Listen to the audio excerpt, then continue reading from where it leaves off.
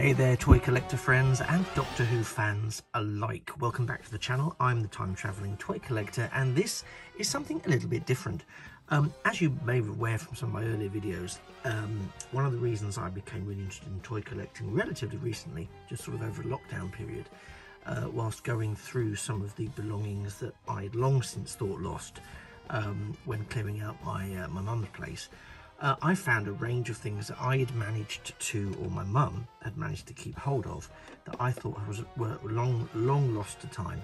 And here we have a prime example of that, and this is the Dapol TARDIS police box and the Dapol 7th Doctor action figure.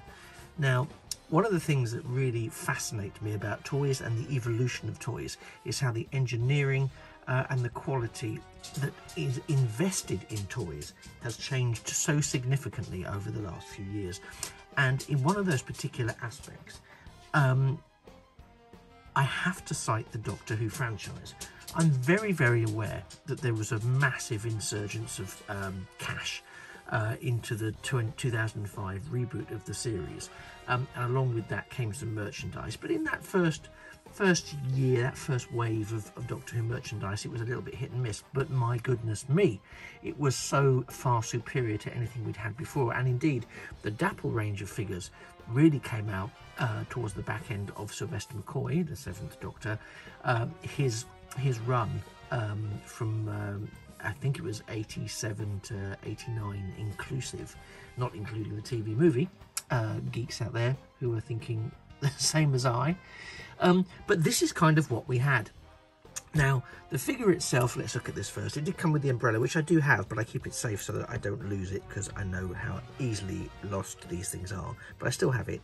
It has very limited posability, but nevertheless it has elbows and knees and hips and neck.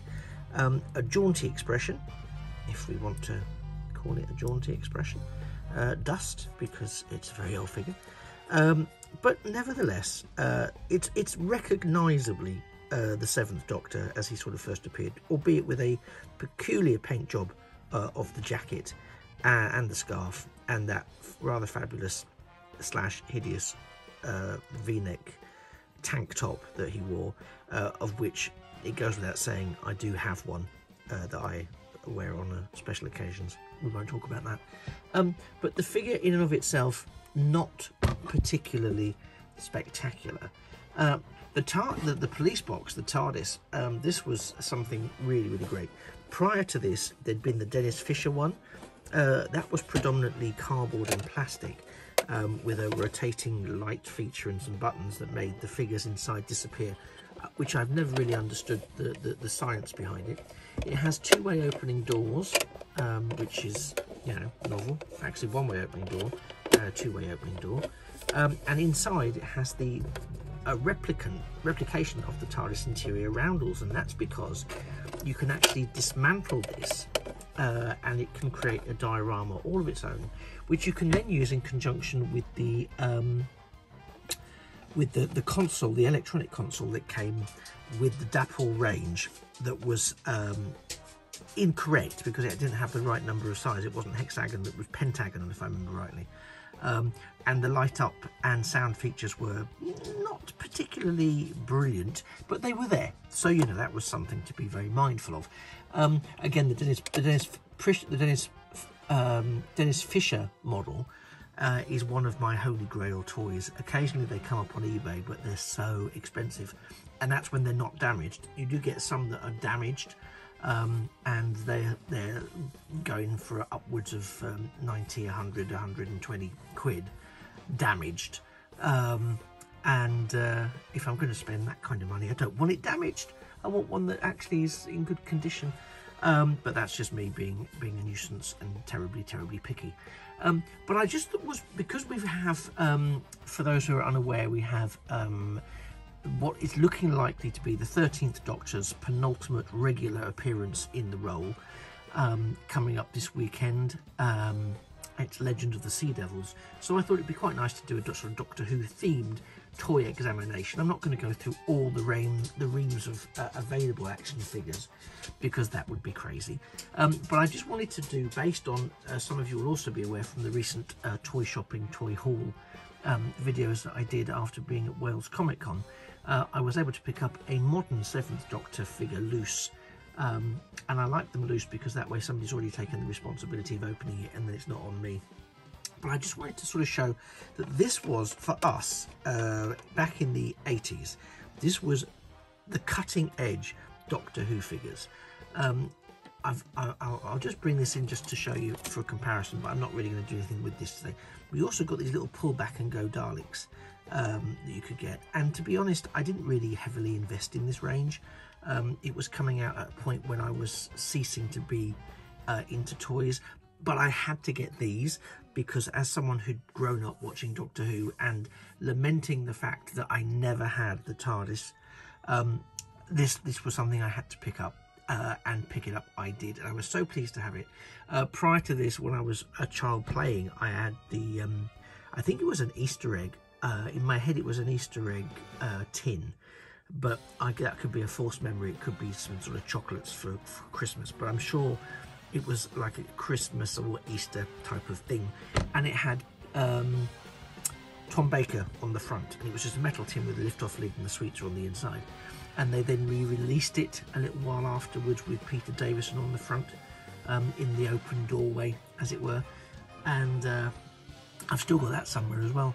Yeah, it really fascinated me that, looking back, that is what I used to when I was playing, in inverted commas, Doctor Who as a child, because I didn't have anything else. So I was absolutely using that tin as my toy TARDIS. And I actually think that I was using some of the Star Trek motion picture action figures as additional incarnations of the Doctor, because I didn't have any Doctor Who action figures, because other than some previous Dennis Fisher ones, as mentioned, they didn't exist.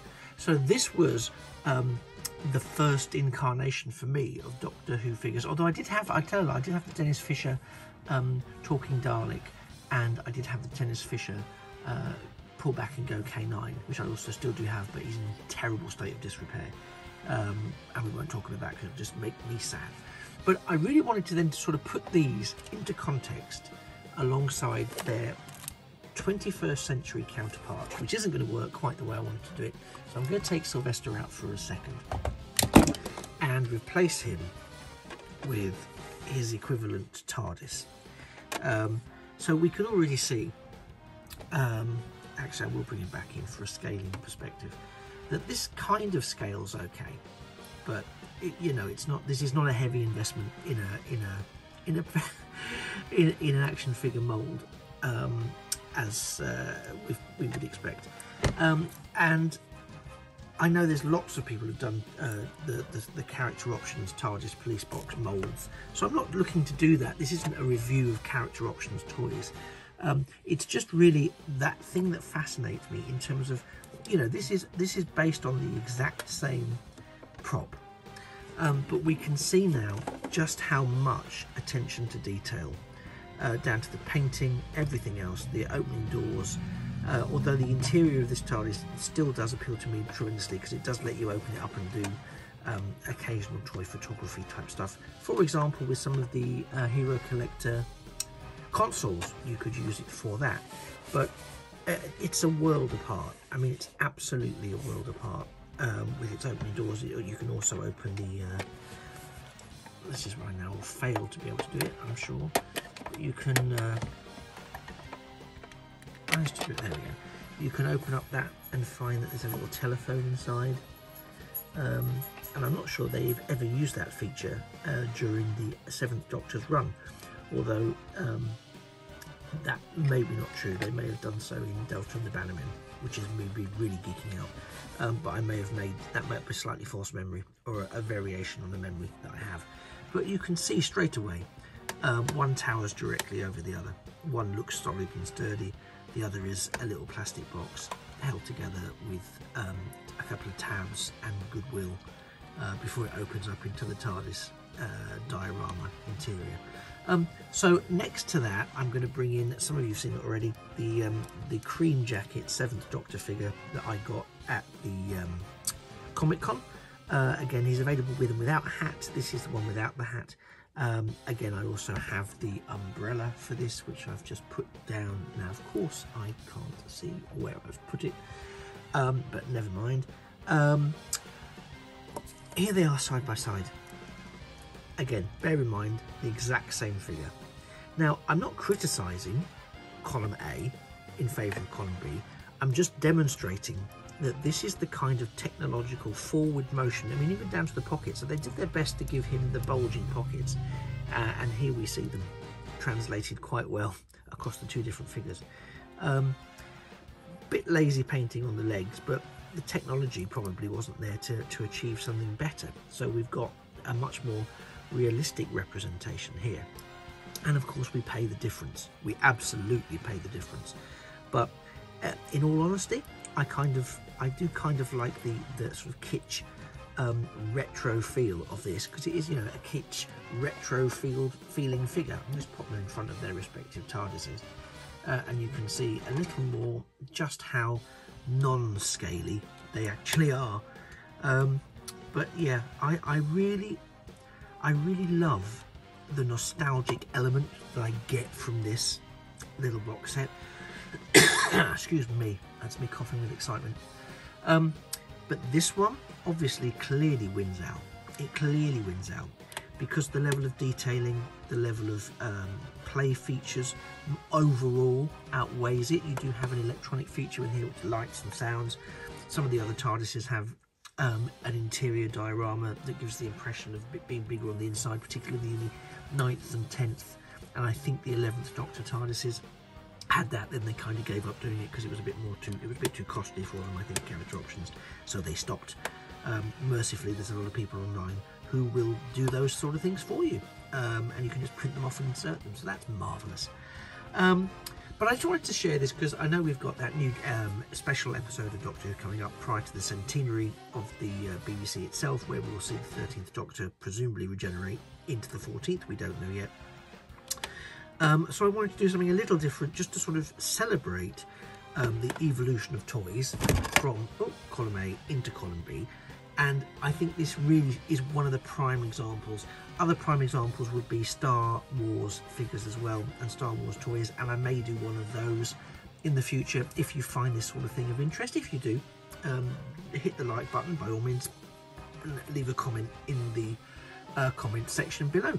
Whilst you're doing that, you could also subscribe to the channel, because you never know what's going to pop up next. It could be more Doctor Who, it could be Star Trek, it could be Star Wars, it could be Transformers, it could be Marvel, it could be Battlestar Galactica, it could be anything really. So yeah, give that a go. But I do love to see that sort of evolution, but still the love that was there the first time around in the developing and the creation of these toys. And again, not to be mean about what's come later, but these were built to be played with. You know, they've become collector's pieces now. They have, there's no denying it. But they were built to be played with, and played with they were. Now we have these figures and this collection and range. So we've got TARDISes, you've got Doctors, you've got a whole host of monsters and companions and so on and so forth. It's really become the £1 million industry that in our imaginations it always was.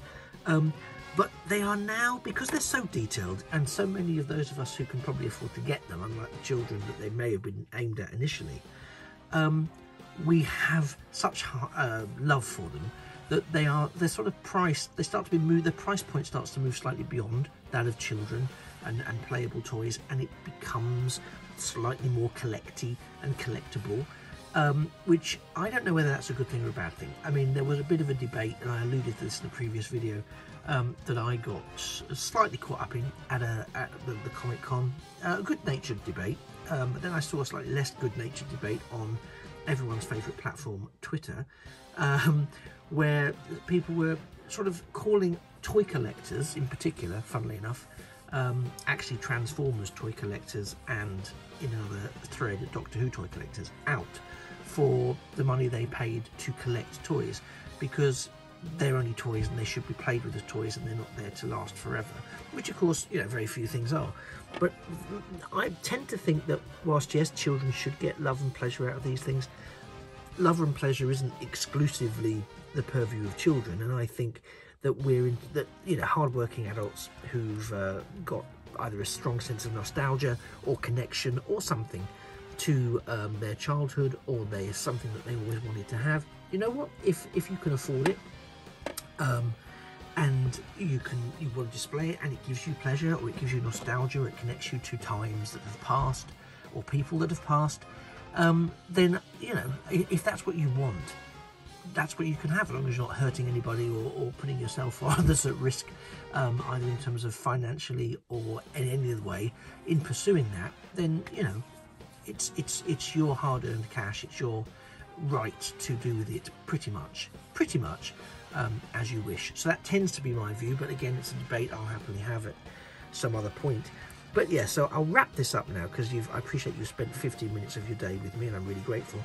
So here is the 7th Doctor from the 80s and the 80s 7th Doctor from the 21st century coming together just to celebrate the ongoing legacy of Doctor Who, along with the legacy of the Sea Devils, broadcasting shortly, but also the legacy of toys and their evolution over time. I've been the Time Travelling Toy Collector, literally. You've been a fantastic audience. Thank you very much for sticking around. Do take care of yourselves, and I do very much hope to see you in a future video. Until then, try not to get exterminated. Bye for now.